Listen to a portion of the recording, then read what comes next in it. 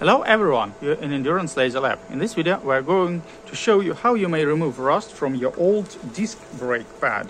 So this one from my car, ready to go to garbage, but I want to show you how you may use our 10-watt DPSSL laser and how effectively you can remove rust.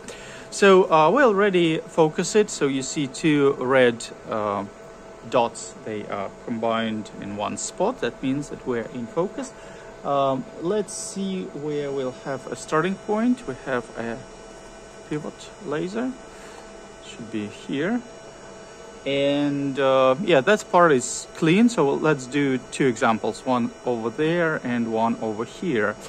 We're using AZCAD software. Let me show you laser parameters. Okay, it's gonna be 200 loops. The speed is 2500 millimeters per second and 100% power. Okay, let's run the process. Okay, let's start. It's pretty hard to say what was initial quality, but it doesn't matter. You cannot restore completely. You can make it much better, and we'll see the result. This is, let me repeat the information. This is 10-watt DPSS endurance laser installed on DIY fully 3D printed frame, and it's also available on our website, the design, so you can print it out. And we also have a red pivot laser. It's doing nothing over there. You can turn it off, but anyway, I'll probably take another minute or so. Yeah, for rust removal you do not necessarily need 1 kilowatt of power. You can have less, especially if you need to remove rust from small pieces like this. Let's see what we got.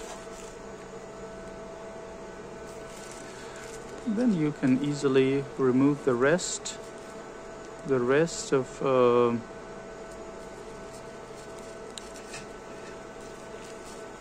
dirt here. Let's do this over here.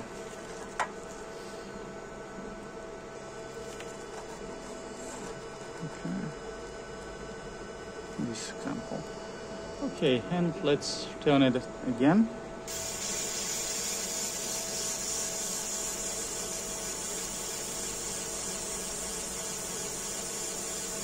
Okay, I'll probably skip it and we'll show you the final result. Okay. Let's see. Yeah, this piece easily is to be removed. Yeah, probably you can do some repeats because once it burned and removed first layer, you probably need to clean it up again and run this procedure once again, and then you'll get much better result. But let's do another repeat on the same place, on the same spot. Once again. Yeah, I can see that it's almost clean after a few passes. Let's just stop it. Let's see.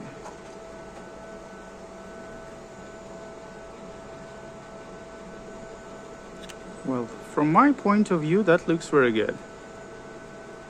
So probably yes, 2 repeats, and you get a very good result. And like I said, you don't need 1 kilowatt of power. So 10 watt, but yeah, it'll take a little bit more time.